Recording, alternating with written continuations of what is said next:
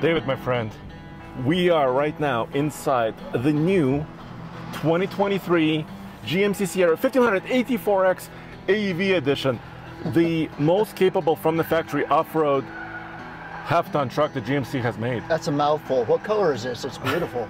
It's the volcanic red. Oh, I love it. You know, I'm not a red fan, but I love this color. It actually in the sun, especially, just pops. Yeah. But how about this? In this video, there's so much going on underneath this truck. How about we put it in the air and learn about it?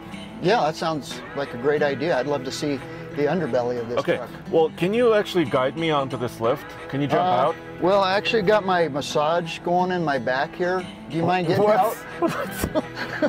This is cool. This is a luxurious truck. Pretty nice feature. Okay, you've got massage. All right, I'll guide you back. All right.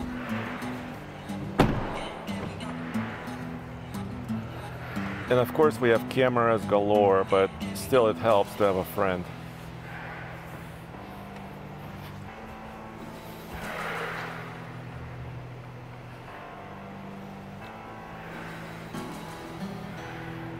Okay, now straighten it out.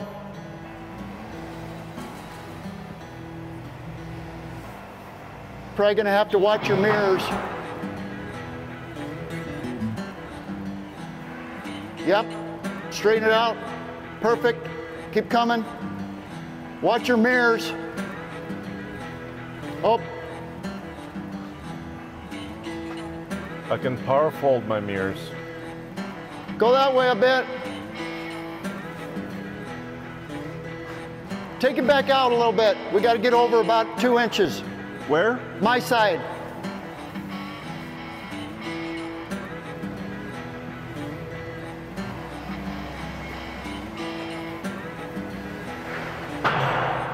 All right. Okie dokie. Woo! A little more. Okay, right there. Beautiful. Sweet, we barely fit. Well, this is a full-size truck. Yeah. It should go up. We're a little bit this side, but let's take these off. Oh, I see. You want to do it again? Do you think it should go up in the air? Yeah, it should go up. I mean, we're on enough to go up. Well, this is kind of a wide truck. It's not a Raptor, but it's pretty wide. It's got a wide stance with those big tires. What size tires are those? So it's a 33.2 diameter, 10.8 width. So Yeah. they're not that humongous tires, but still kind of beefy. Should I do it again? It'll probably take it up. Okay, Yeah, let's go up. Let's just go up. Yes. Yep. Of course, this is our Challenger lift. Let me take this off, help you. So, David, we're one of the first to have this truck actually in our hands. Oh, really? Because the news of this truck came out several months ago. Okay, so what's new about this truck? The facade's the same. The protection, the bumpers and the skid plates. It's this. Right AEV, here. yeah. AEV. It's really about AEV. AEV stands for American Expedition Vehicles. This company, you know, there used to be in the Northwest. Now they moved to Michigan. Let's lift it up. I'm really excited. So they manufacture the bumper, the rear bumper, skid plates, and the skid plates. Yes. And this has much more with it. Camera guy, come over. Because we also have a special trim inside on the seats. Very luxurious interior. Really cool. This truck weighs about 6,000 pounds, maybe a little bit more than 6,000 pounds, because it's got a lot of that protection, skid plate package on it. How much weight does it add? That's a great question. I think it adds at least a couple hundred pounds. Yeah, because the skid plate's out of a special material that's not that heavy. Boron steel. Boron steel. Yeah. Now, and what about the bumper's just common steel, right? Or are they anything special? I don't know about the total. The lights are on? What do you think about the light? I think the lights are. Hold on a second, David. Okay. I'm gonna reach up and try to turn the light off, which is pretty easy. Bam. Okay. Again, let's go.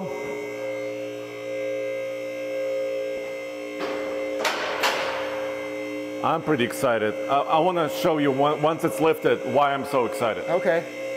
Yeah, I've already noticed a few things as we're taking it up. Yes. That the standard truck doesn't have. For example, you know, it does have rock slider protection as well. And those are by AEV as well? Well, actually, no, that's a GM part. That's a GM product. Yeah, that's a GM part. Oh, that's great. Okay, good? maybe how much higher should we go? Depends on how much you have to duck. You're 4 inches taller than I am. Is it now, is it safety? The camera guy wants to go a little lower. Okay. No, you gotta click, you gotta go down some clicks. Yeah. There you go. There, now it's... Now with the Okay. safety latches on, right? It's all about safety around here. Okay. Exactly.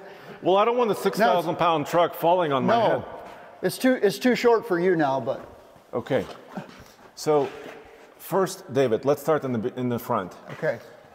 So the AT4X truck came out in 2022. Yeah. And it had a standard bumper, which went about down here. Yeah. And it was body color, Yeah. right? Yeah. It looks okay, but it really didn't have that cut, you know, because you need that cut approach. Well, we've got a Chevy truck or two stuck out in Tumbleweed. With the those, chin. Yeah, with those the chin chins. on it, We've right? ripped the chin off of one. So this is The trail boss. This should alleviate this problem. Yeah, I can see that. And by the way, we're gonna have two videos. So on alltfl.com, you can check it out. We're also gonna drive it off-road here at the ranch. Oh, awesome. But this is about the tech of it. So it's a couple inches higher. So and yeah. it's steel. So now you have 32 degrees of approach, Yeah. which is actually a good approach. Yeah. And then of course the AEV style of the bumper. And then the protection starts like right away. So this is this boron steel. So you might be wondering, is this just a marketing term? Like what is going on here? Yeah, right? boron. I thought it was like a chemical or something. Well, it's like an alloy of steel. It has to be hot stamped.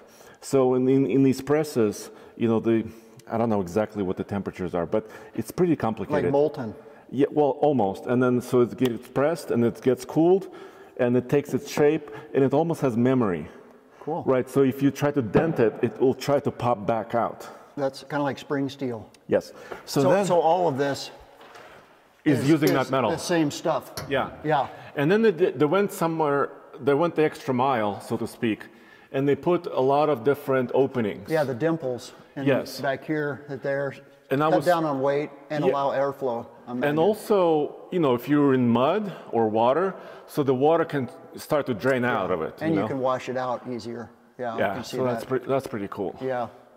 So why is this space uncovered? I mean, we've got the tranny pan and then the oil pan slightly exposed. Let's go under here. Yeah. So why? That's a good question. I don't know. I don't have all the answers. Yeah. Right. Yeah. Right. Well, that's But- why I'm just but- asking the questions. Yeah. But you see this huge anti-sway bar? Uh-huh. That would be protection. I think it's part of it because it has to move a little bit. Uh-huh. Well, it doesn't move in this area though. Yeah. It only moves up there.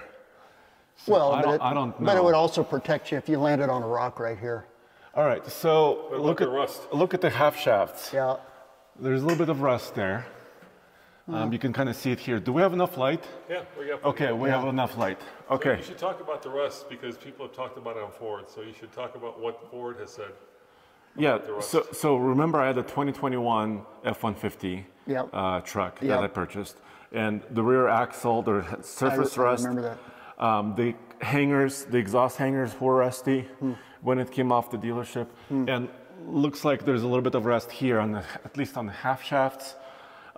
Ford told us, because I asked about it, Ford told me it's cosmetic only. There's no warranty issue Yeah. or strength issues. That makes sense. But it's still a new truck. Cosmetically, it's not pretty. Yeah, it's a new truck. I want my Yeah. truck to be cosmetically great, perfect, brand new. Well, I mean, you can see the heavy wax that Chevy puts on. Uh-huh. I mean, it's covering everything but the skid plates, nearly.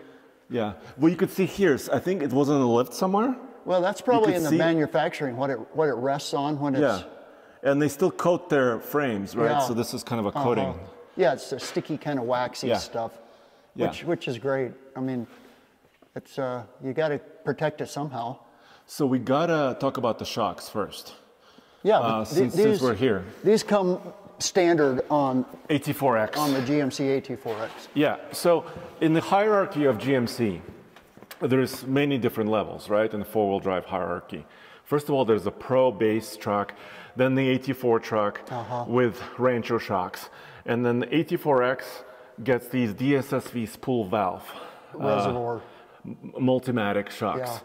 And spool valves is basically a spring-loaded valve that can be tuned very precisely.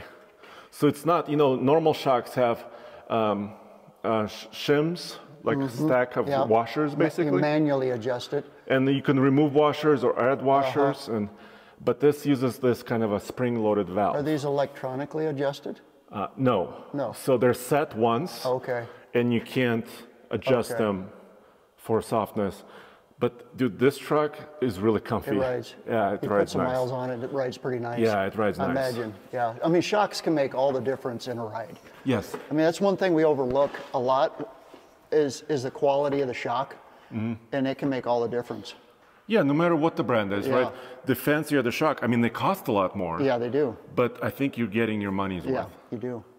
So should we keep going a little bit? Okay, so we've got 2 skid plates up there. Did you count? Or 2 already? 3. The big one that's covering the transfer case and the transmission. Yep, it's right here. And then a big one covering the fuel tank back here. And I'm really happy about this because the fuel tank is normally kind of exposed. Yeah, yeah. And then I noticed this. I mean, this is pretty cool. We're covering our U-joint and our diff. Yeah. All in one here with the same boron steel. Yeah, and I've seen only GM do this. I haven't seen any other manufacturer actually add a skid plate to the differential itself. Yeah, I like that. I mean, this right here is really vulnerable, when you're off-roading. Yeah, especially if a rock comes this way. The diff can handle it a lot of times, but your U-joint and your drive shaft, which, your drive shaft's not protected, but aluminum. But I wonder, can this get caught on something? I mean, in theory, it could. It could. Yeah.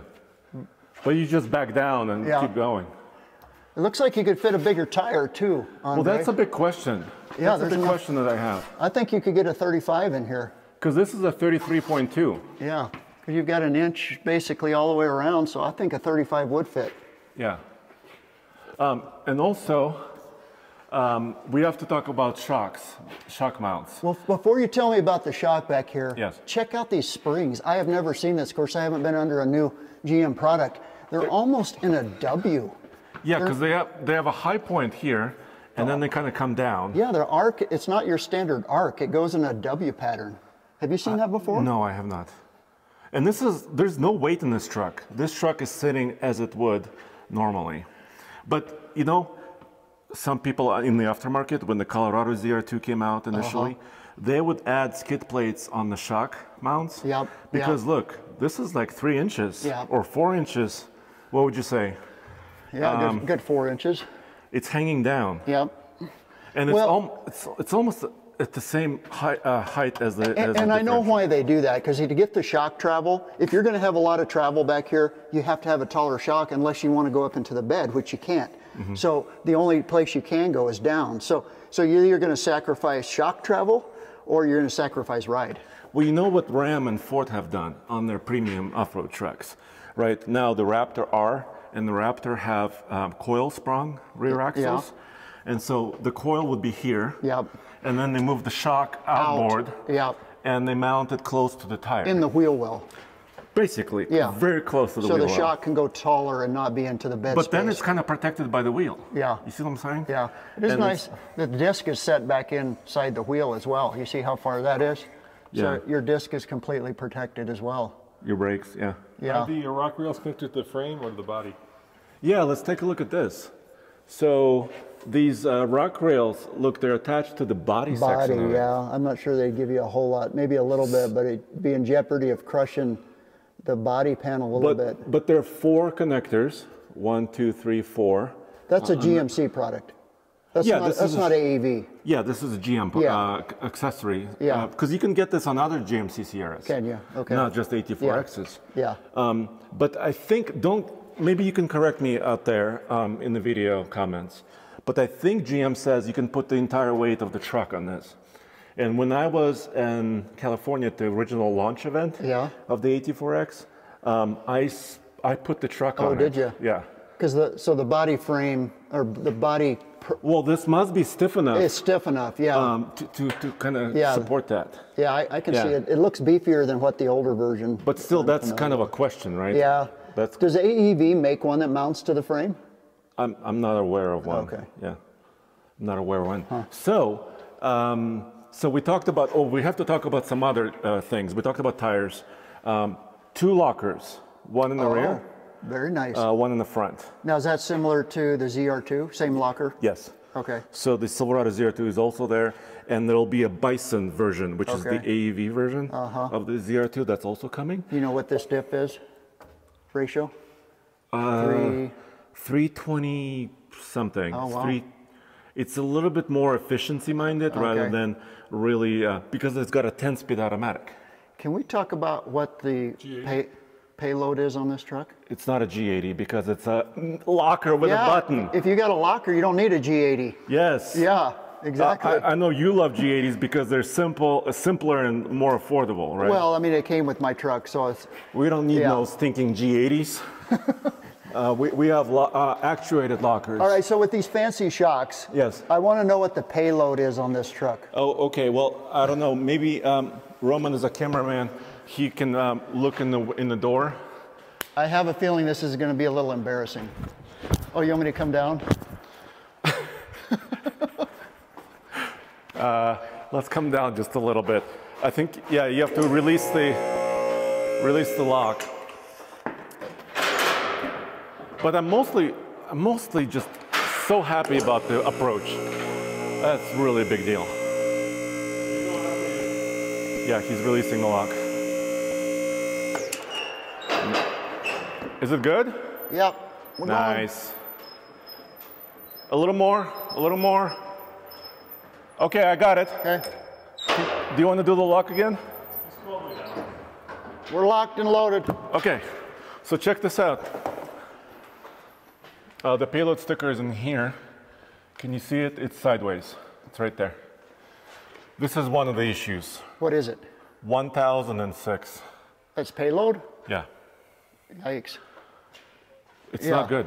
No. So the Raptor R, we have a Raptor R as well. What's a Raptor? 1,400 pounds on our Raptor R. Wow. But because of all the additional equipment, including the sunroof, this one has the sunroof, and gross vehicle weight rating.